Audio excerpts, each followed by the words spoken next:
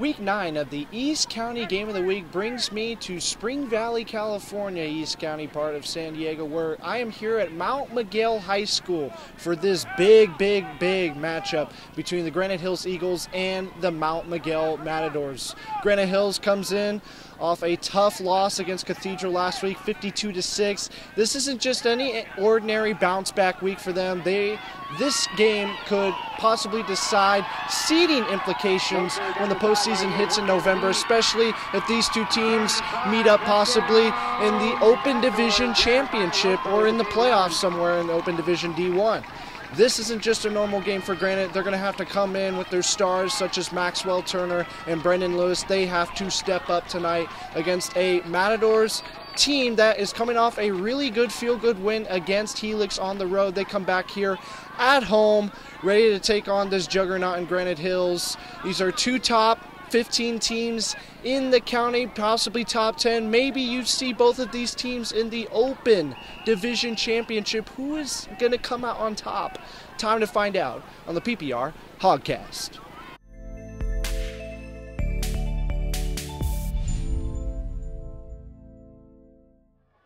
We begin the night in the first quarter with A.J. Stowers and the Mount Miguel Matadors getting stopped on third down with a sack by the Granite defense near midfield. Little appreciation shot right there. The moon was out and it was humming in that night sky. Second drive for Mount Miguel after a 3-and-out by Granite. Pass is caught down the middle by Paris Vernon in the slot. Then off the match point.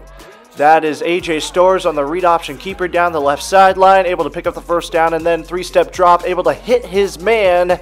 That is Ezell Buchanan down that right sideline, but ultimately that Matador drive would stall into a Clint Edelman field goal, but the Matadors up 3-0 early against this Granite Hills juggernaut team. This is not Max Turner. This is Gage Spalding, the backup running back, getting a couple of carries there. This is a read option keeper now by Zachary Benitez, taking it up to the 32-yard line for a first down. Then a long play fake, throwing it over the top. That ends up being a pass interference on the Matadors, setting up this rollout to the left by Zachary Benitez and finding his number one wideout option, Brendan Lewis, for 6.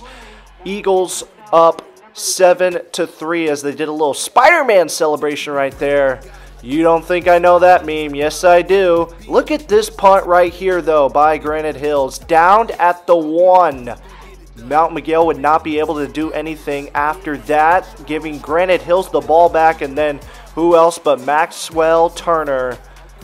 Yeah, you don't think he'll be a Silver Pigskin finalist? He probably will be. 14-3 Granite, and then the next opportunity they get, they try an onside kick and actually recover, so they get the ball on back-to-back drives. So what can Zachary Benitez and the Eagles offense do? Well, draw the Matadors defense off sides on a 4th down, so that was huge. 3rd and 11. Here's Maxwell Turner off a screen, then bam, trucks a guy for a first down for a 12-yard pickup, keeping this Eagles drive going. Then Turner up the middle again for 17. Look at him burst down to the 5-yard line.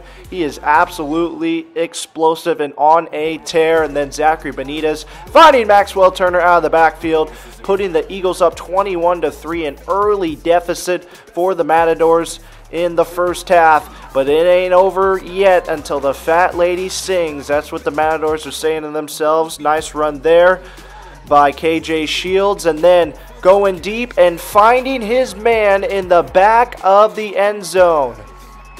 That is Brandon Arrington, the transfer from Helix, the speedster, the track star, able to get his feet in. 4'6", 21-10. A little slant route caught by Trenton Ingram, and then Maxwell Turner just off to the races once again, breaking tackles, setting up the Granite offense for a field goal to start the second half. That was the first drive of the second half, by the way. 24-10.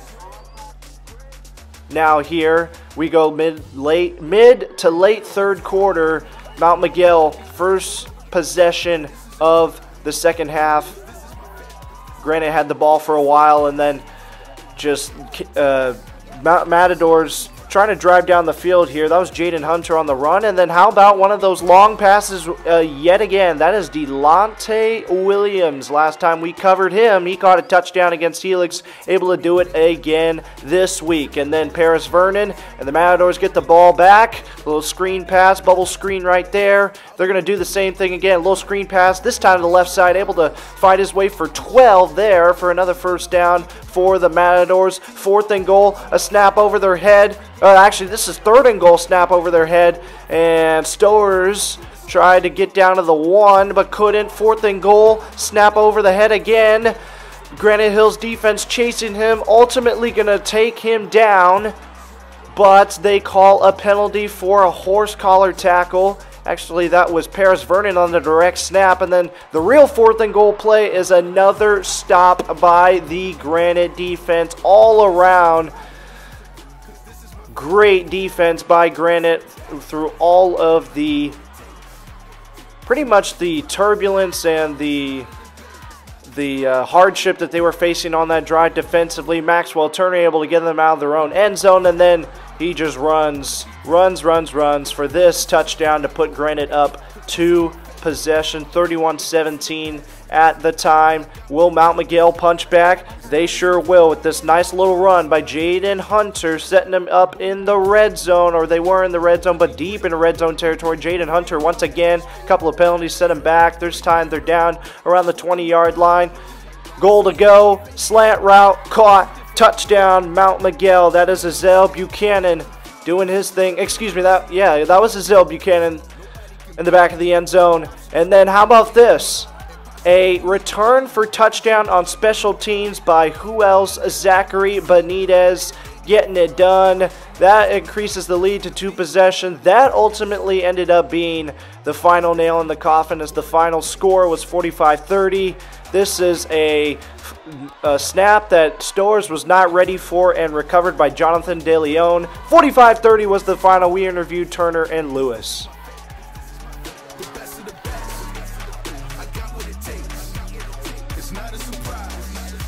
Road win like this against Mount Miguel, how's this one feel? It feels amazing, to be honest. The hard work that we put in, we came off that loss against Cathedral, that really stuck with us. So we knew we had to come in. Mount Miguel's a great team. They've been improving each week. So we just came out here. We had to do what we had to do, and a great tough win. You got the scoring started with your touchdown the second, and then you got the return touchdown late in the game. What was working out there?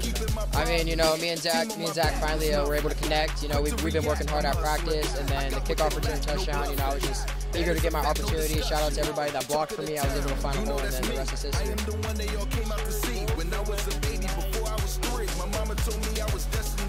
One of the greats. I was destined to be one of the greats. I'm born to be great. I'm born to be great. No, this isn't pride, cause this is my fate. The best of the best. I got what it takes. That is it here for me out east, live from Mount Miguel High School. This is Jacob Morgan saying good night.